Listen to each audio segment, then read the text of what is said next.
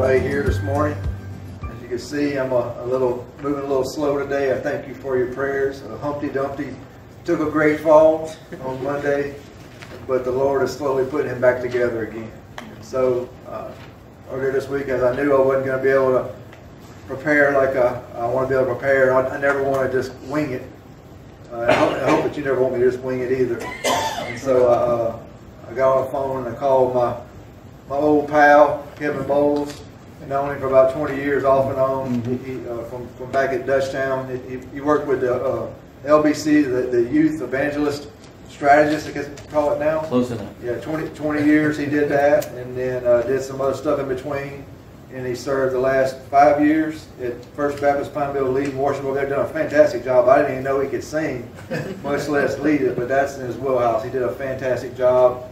And now God's moved him again, and now I think he's really settled into it where he'll do a great job. He's doing chaplaincy work with the hospice care facility and stuff like that. So anyway, Kevin, come on up here and share what God's laid on your heart this morning, brother.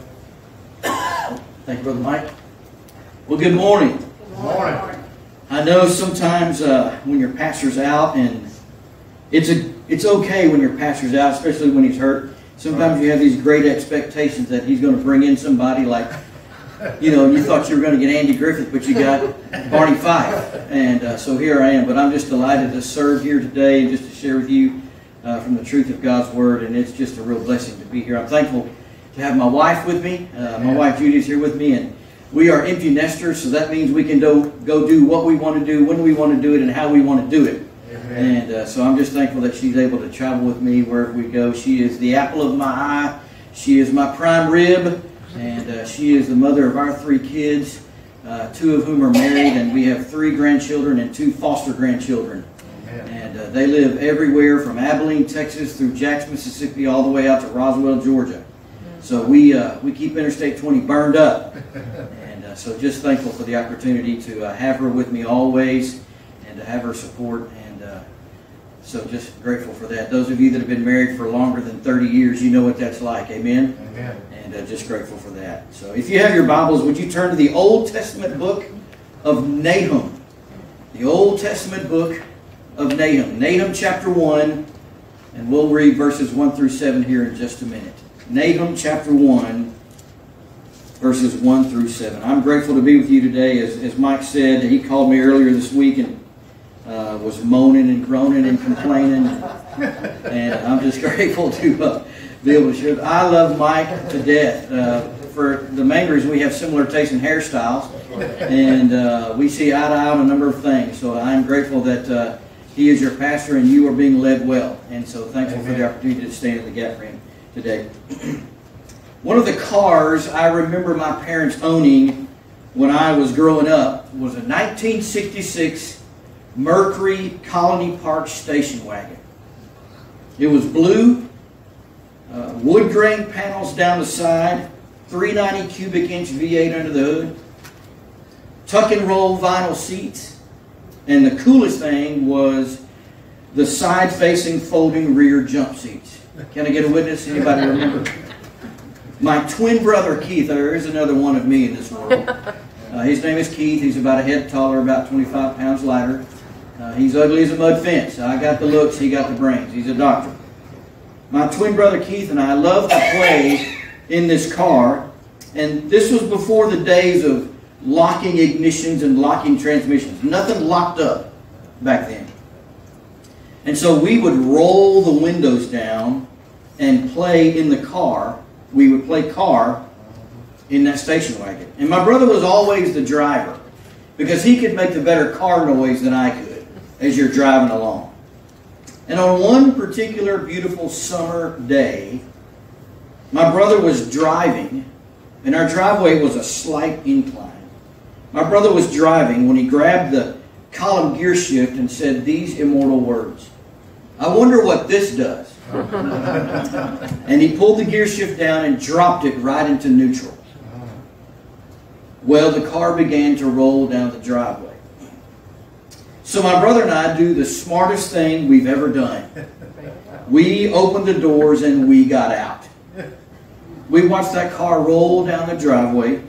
We watched it roll across the street, and we watched it roll into our neighbor's front yard, headed straight for their bay window, and it was destined to be the centerpiece on their kitchen table for dinner that night, until one of the front tires hit the water meter indention in the front yard and turned the car.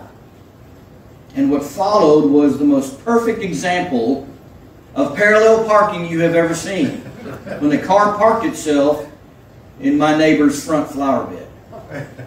My brother and I have watched this entire episode from the top of our driveway. And I distinctly remember my brother and I looking at each other and saying, "That was awesome." My mom called my dad home from work that day. It is never a good day when your dad gets called home from work.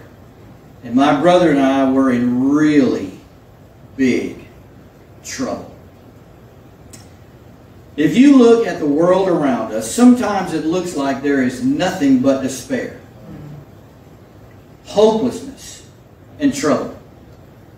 We've got chaos in Washington and what appears to be one of the most corrupt presidents in history.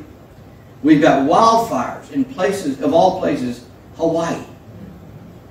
With the stock market that goes crazy. It's never very consistent. Gas prices that seem to be rising again. My gauge is Walmart.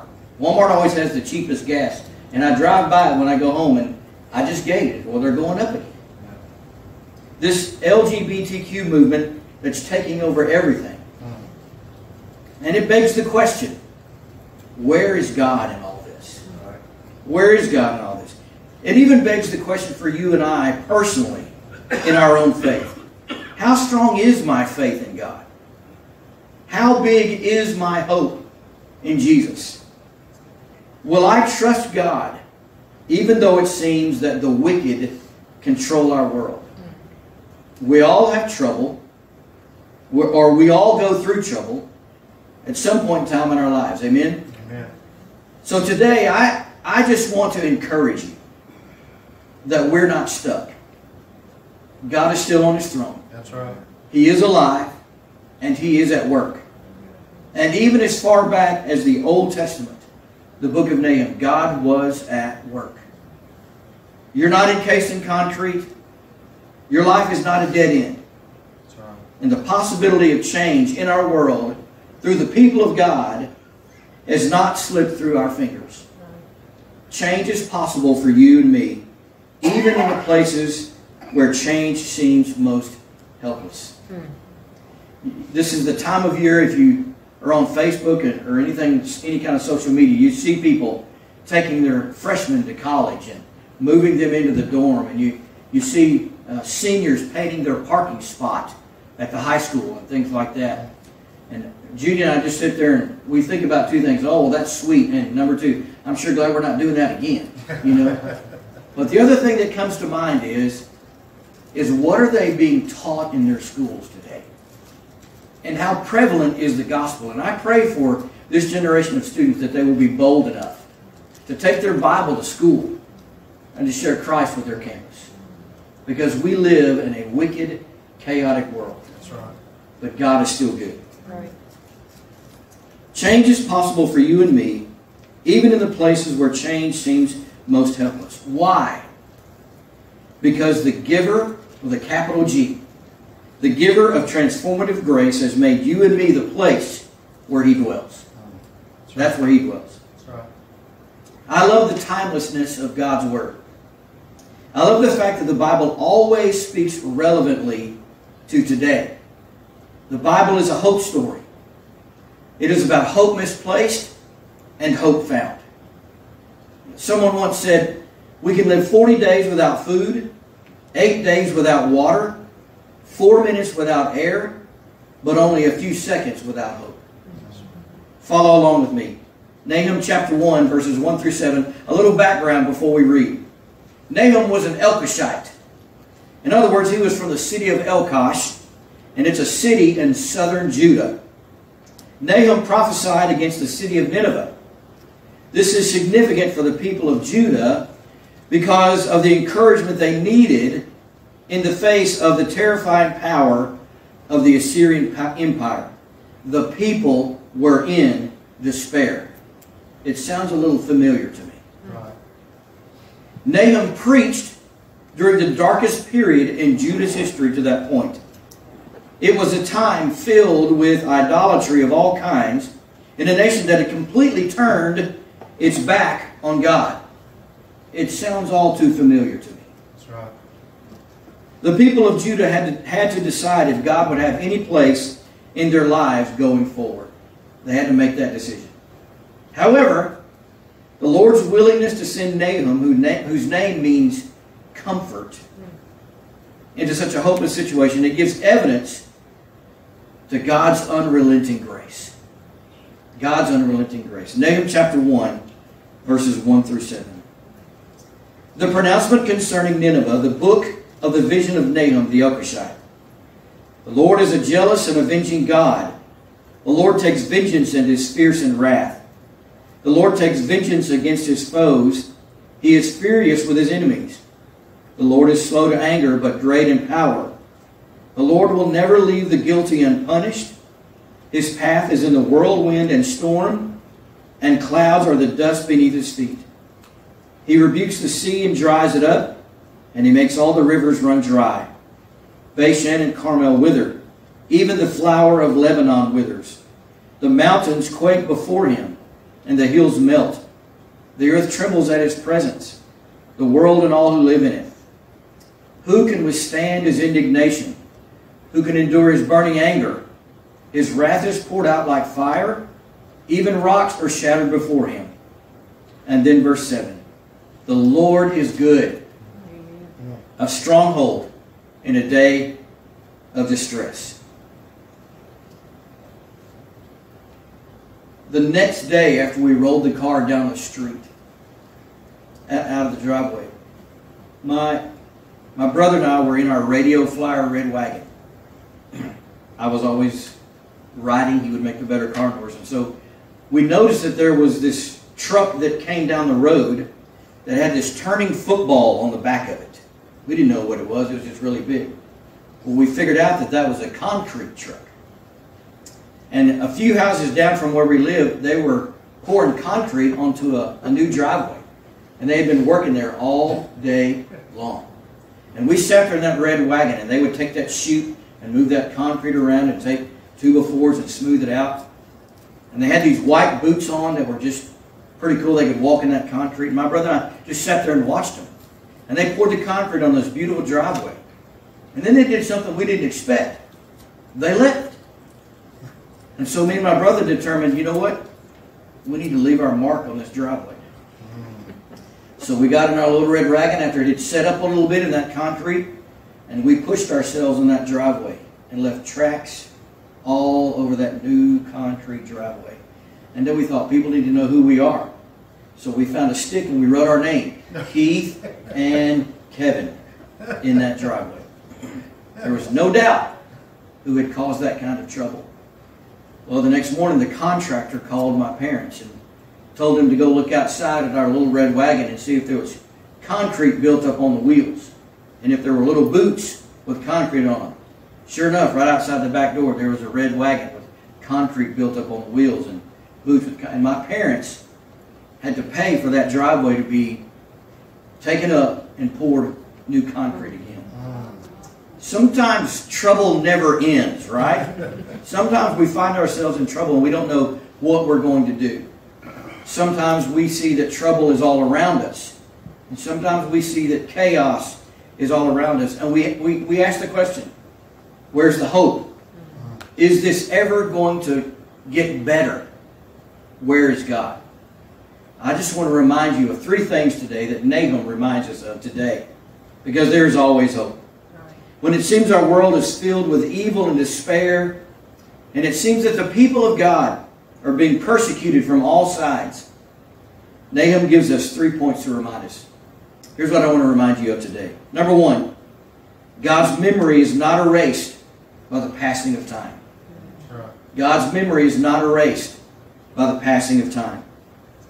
The people of Judah had suffered more than a century of cruel Assyrian domination.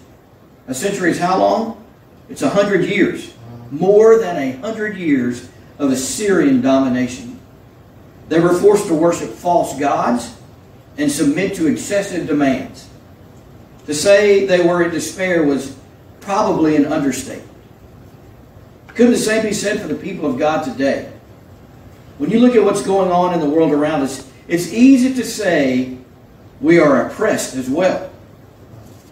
And oppression often raises the question, where is God? I love to read Paul David Tripp. Paul David Tripp writes a book that I would encourage you to get called New Morning Mercies. It's 365 one-page devotions. And he's just a great writer. And one of the things that Paul David Tripp says about oppression is this. Oppression can incite anger at God and test your patience with His timing. We see that. Right. Oppression can trade faith with discouragement. Oppression makes you decide if hope in God for the future provides sufficient strength to endure the trials of the present. Oppression can do those things. However, Nahum reminds us that God knows what is going on. That's right. Praise the Lord. Amen. God knows. I tell my hospice patients all the time, God knows who you are. God does not forget. He knows you and He loves you. And He will not forsake you. That's right. And it's God who will bring justice and vengeance. He has great power and will not leave the guilty unpunished. God's memory is not erased by the passing of time. The second focus point is this. God's might is not eroded by the mischief of men. God's might is not eroded by the mischief of men. Do we have mischievous men in the world around us? Crazy men. Verses 3 through 6. The Lord is slow to anger, but great in power. The Lord will never leave the guilty unpunished.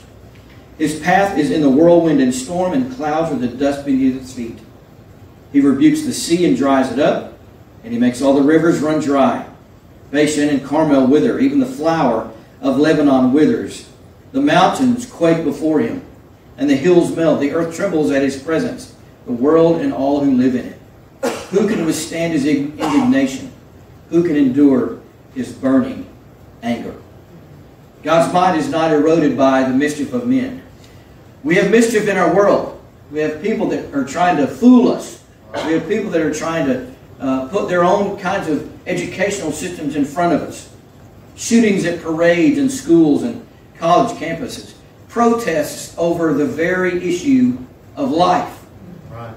Pride Month and its overwhelming message and desire to confuse.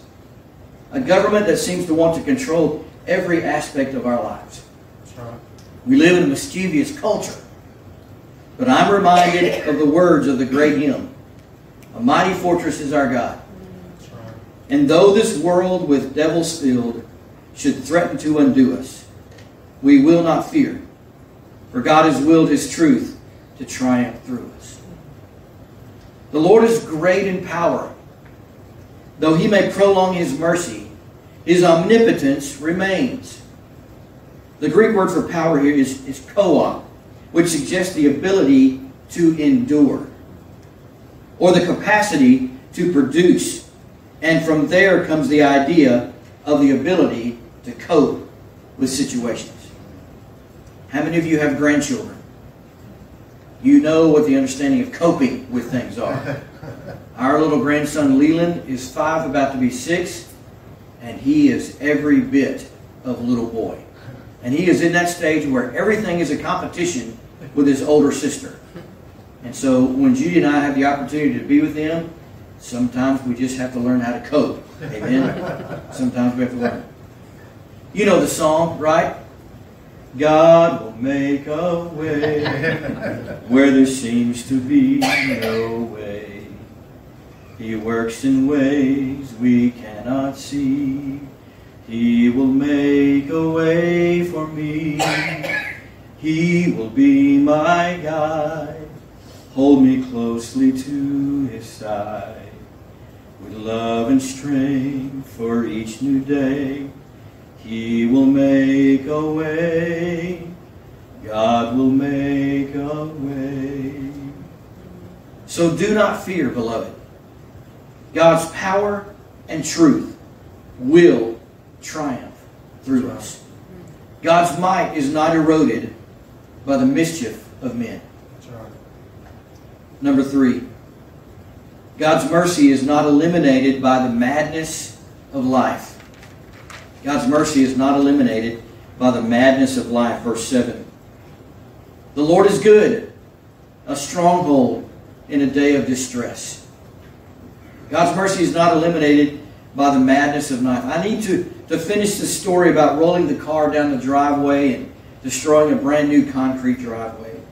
After all that had happened, and my brother and I had been disciplined by my father, which usually meant a belt coming through the loops, and we were banished to our room, my dad came into our room, and he picked us up and he carried us to his chair.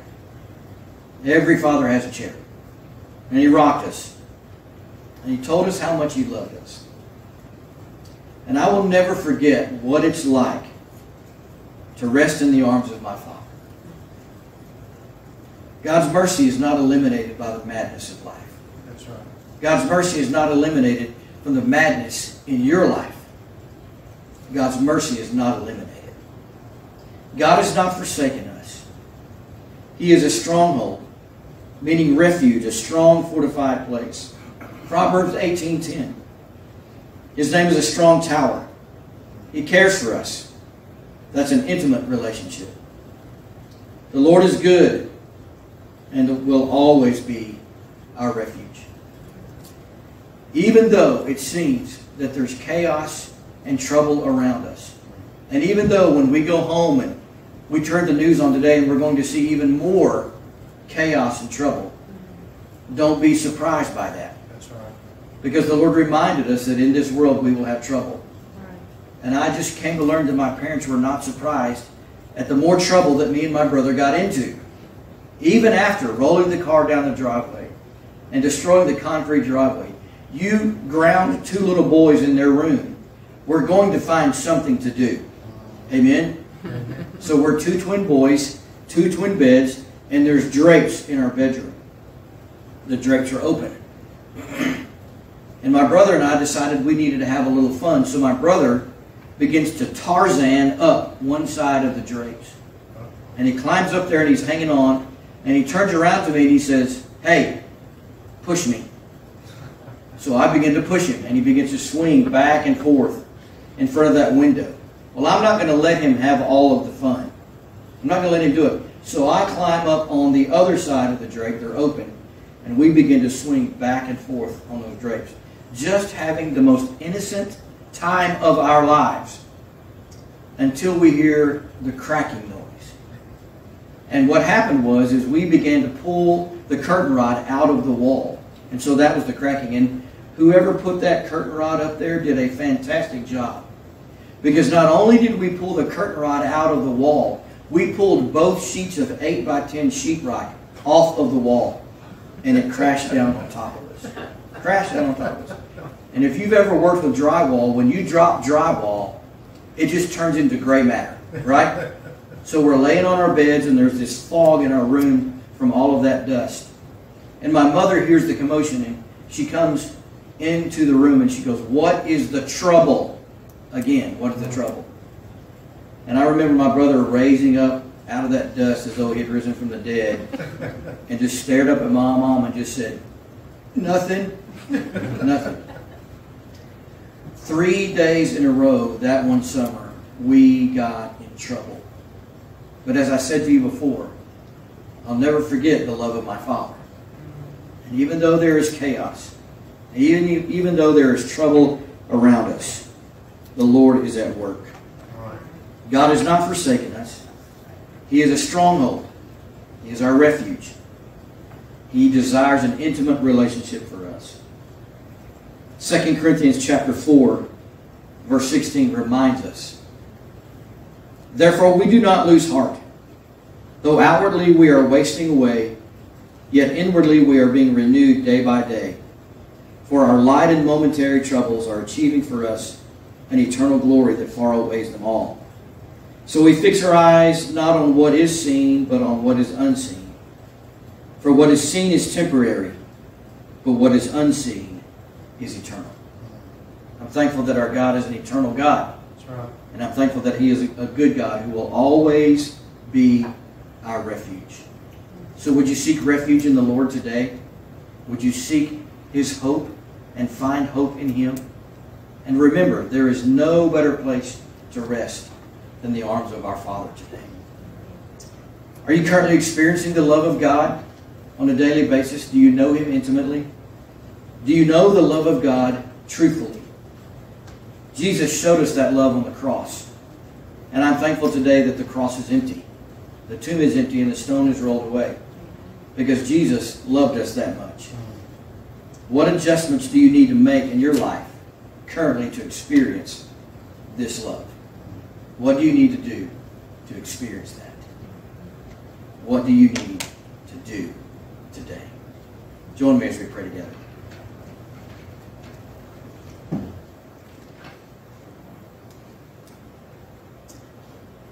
Father, I'm grateful that you are a God who is not ever caught by surprise. You are never caught off guard. And so, Father, I pray that we've been encouraged today to know that you are on your throne, that you are alive and well, and that you are present in our lives. So, Father, today I pray for these precious people, brothers and sisters in Christ, who will go back to the regular routines of their life even tomorrow and face uncertainty in the world, face a world that oftentimes rebukes you, ridicules you, wants nothing to do with you.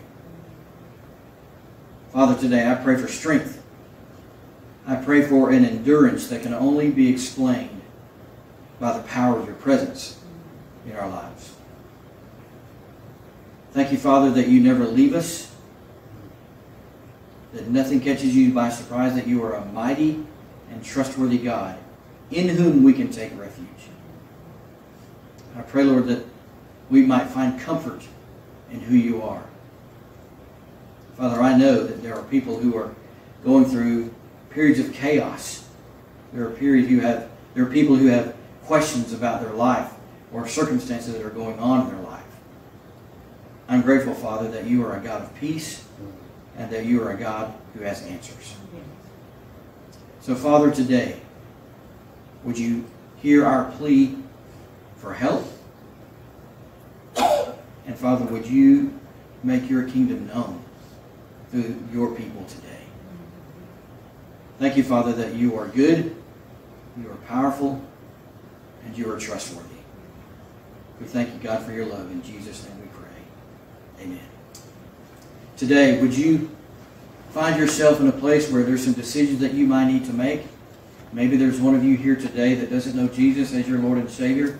That is where this journey begins. Trusting Jesus as your Lord and Savior.